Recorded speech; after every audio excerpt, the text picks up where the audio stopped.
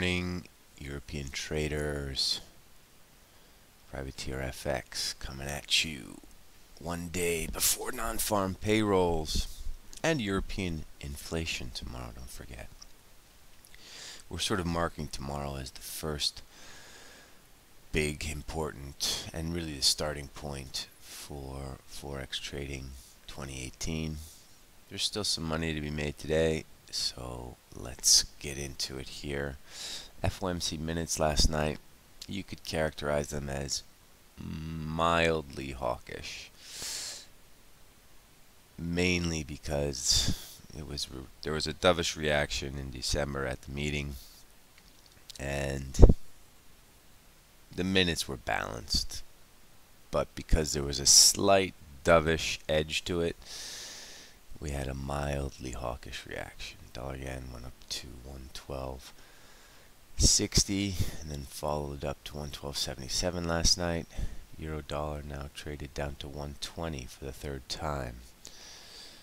So considering we have non-farms tomorrow, we do like the dollar to go higher today. So if you look what's happening at cable here, nice little bearish bar yesterday that caught people a little bit off guard. There's going to be risk below 134.95, so we're looking for this to trade. We're trying to get short cable in front of 135.50 for a further move lower, eventually to touch this trend line. I don't think today is the day, that's just too far, but this is an important line. Euro dollar, same type of bar yesterday. So we had the first day bullish bar, second day bearish bar. Who's going to win on this? I think the bears are going to win on this, and we're going to sneak through 120 today. Not tons of conviction.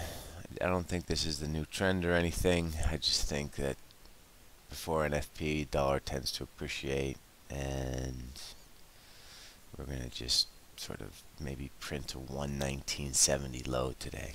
So just grab cash on the euro short if it materializes, and go into NFP and European inflation square tomorrow. The conundrum in euro is, of course, European inflation is going to come out higher tomorrow. NFP is probably going to come out higher. Where does euro dollar go on that? Not too clear. Speaking of European inflation, and what will move on that is euro yen. 135.60, 63 is important. We're mid-range here at 36. I know we've been buying yen the last couple of days, but based on yesterday's price action, we're abandoning that idea, and we're taking a much more balanced look at this. I still believe that more than likely the stale yen longs, euro yen longs from last year, are going to get clipped below 134.50. But prices above 135.63 are clearly a bullish signal, so keep that in mind.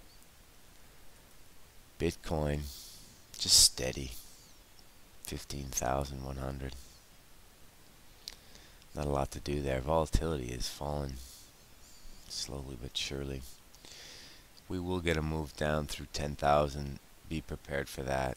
Have your bids in 9,400, 8,400, 7,400, 6,400. Because this is so insane, when news comes out, you have to put some insane orders in and use your imagination. And just before you do it, think how you're going to feel about owning Bitcoin at 9,400 if it's trading at 6,400, and price accordingly. You have to price for 50% moves when things are going crazy. So there's our Bitcoin. Dollar Swiss, pretty bullish day yesterday. Euro Swiss and Dollar Swiss higher, and that gives it extra juice to Dollar Swiss. Not much to do with that one there though today, so we're just gonna sort of See if we can get up to 98.30, but this kind of bullish action will help euro dollar get through 120. Aussie's bid. Don't know why. Don't really understand this, but there should be a fade up at 79 the figure. First time. So we're 40 points away from that. This is a sell. 79 the figure. We'll see if we can get up there. One of my colleagues is telling me dollar CAD is interesting through 125 the figure. I'm not so sure, but this guy is a pro, so I'll just pass it on to you. Nice round number. Could dollar CAD go further lower? I guess so. No real strong interest, but I'm passing you this secondhand information from one of my esteemed colleagues who's an excellent trader. Ethereum, balls to the wall still. That thing's gonna break 1,000. Really no stopping it now. And what else? Let's look at our Caterpillar.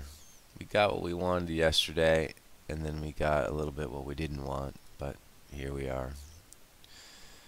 We got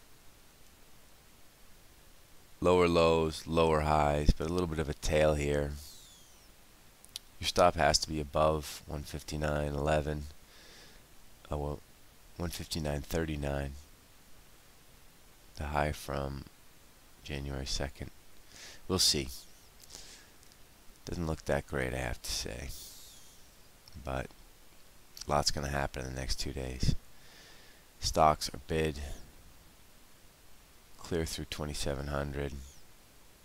27.13 now. Don't understand that. Our short entries at 26.67 never got done. We are not fading this. So, just watching, waiting, lurking. Alright, I've said enough. Good luck today, guys, and I'll see you at the New York Open.